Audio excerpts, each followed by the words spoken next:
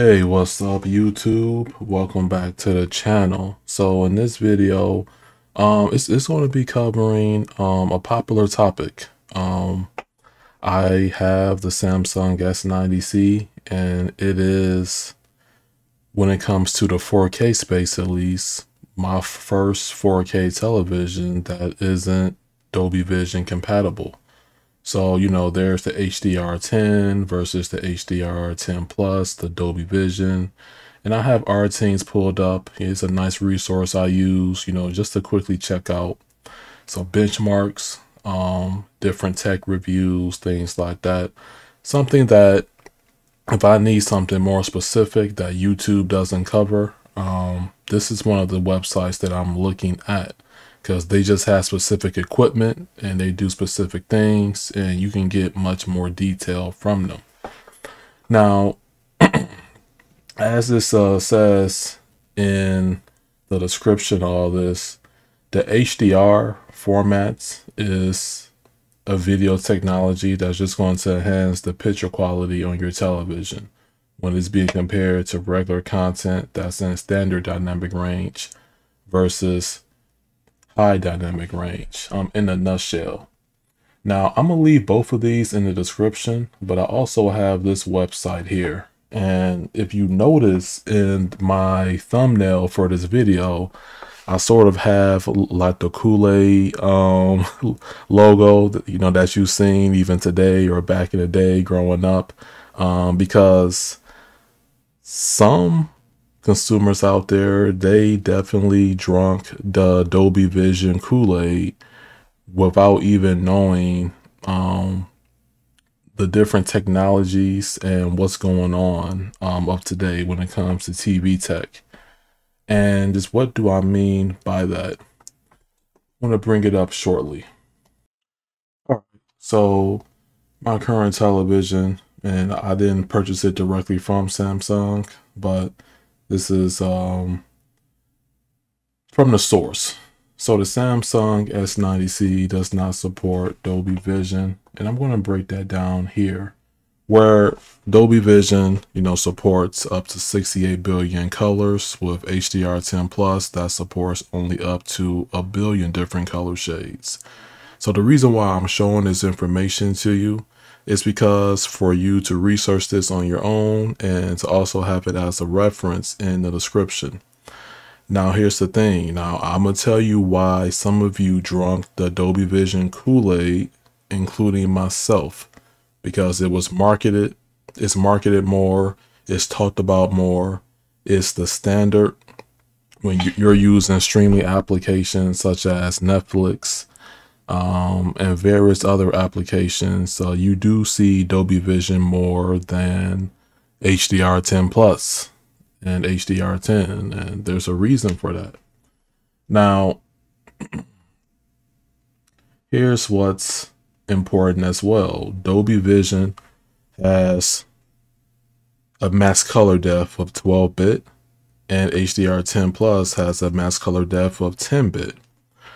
Dolby Vision, and once the 12-bit panels are in the mainstream in terms of the major television brands that's out here, like TCL, Hisense, Samsung, LG, Sony, just to give some examples, once they are widely commercially available, Dolby Vision is truly going to shine on a 12-bit television set or a monitor, things like that.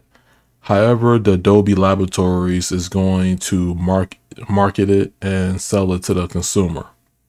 This is the thing with me. When it comes to Dolby Vision, unless you have a high quality panel that's going to compete or looks similar to a quantum dot OLED panel from Samsung, or something similar to Sony from this year, like the A95L, getting a television such as Samsung for a QD-OLED, let me tell you something, I'm not even missing Dolby Vision, because the quality difference between this OLED and my previous OLEDs is very noticeable.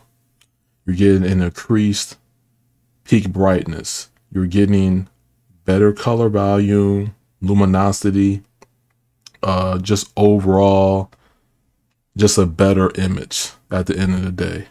And just Dolby Vision alone just cannot compete with that.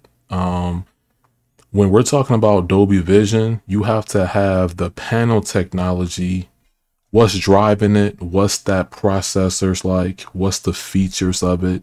Is the Dolby Vision implemented correctly? Because if you've been looking at reports, there's been reports of Dolby Vision on television sets that hasn't been implemented correctly. Rather, it's too dim, it's too dark. There's some issues going on with the colors.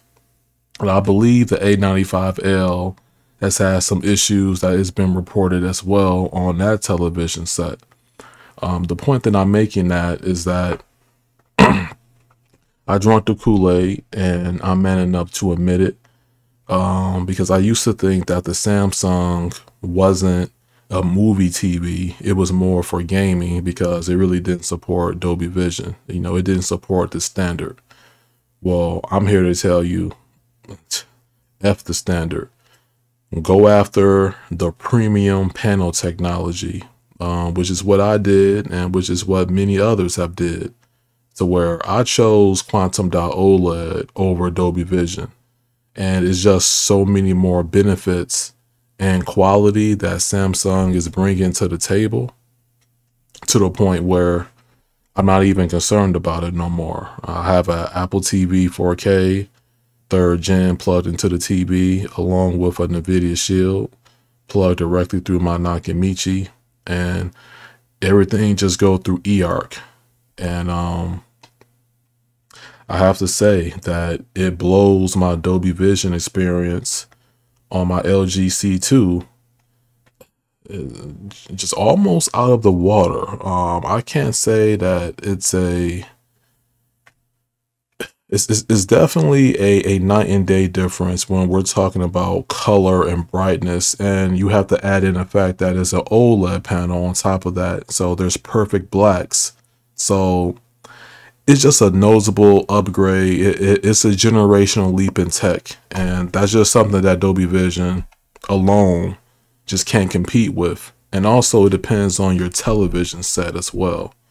If your television and that processor in that TV isn't driving it correctly, or is not doing specific things, you may have a worse experience depending on what brand you chose and what route you decided to go. Now, that's not a knock on you or anything, because I have a Hisense UAG in the basement. That is the brightest television I have up to date. I think 1500 nits of peak brightness. It's a LED. It has Dolby Vision and all that.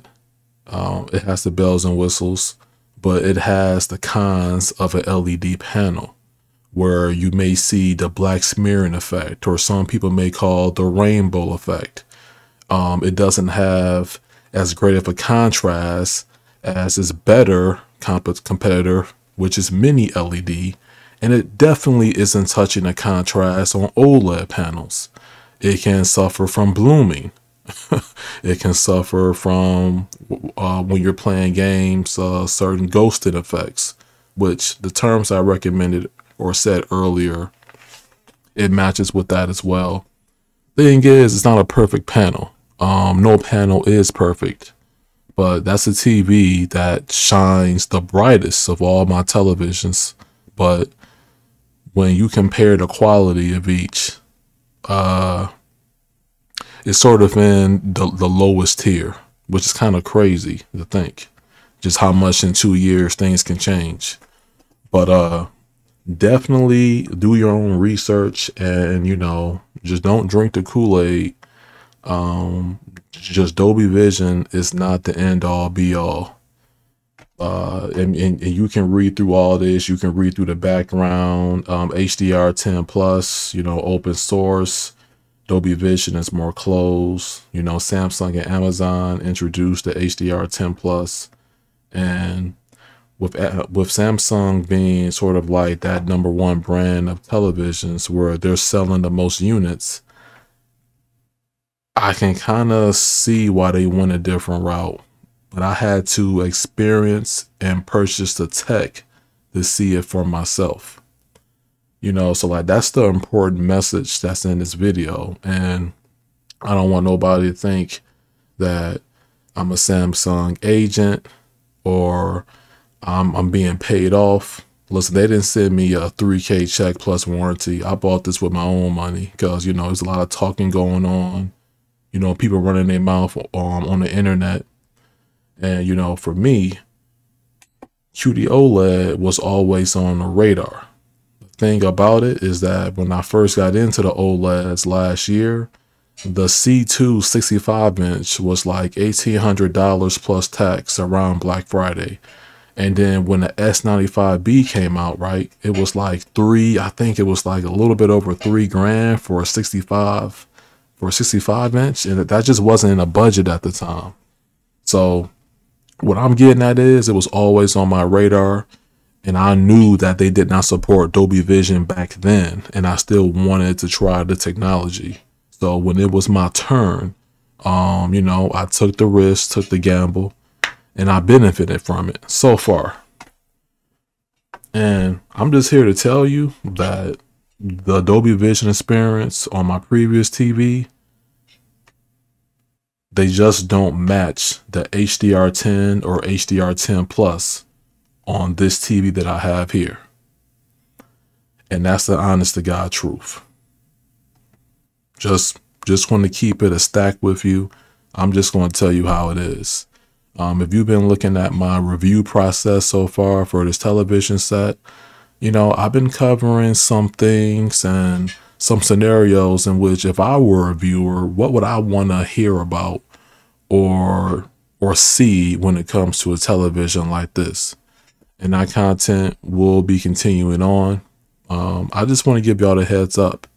You know, now this isn't meant to promote a fanboy war in the comments. Please keep it respectful if you are going to comment on this, and definitely let me know and let others know what television panel are you rocking that supports Dolby Vision if you don't like the HDR format, because I'm interested to know. So until next time, peace out. Thank you for watching and take care.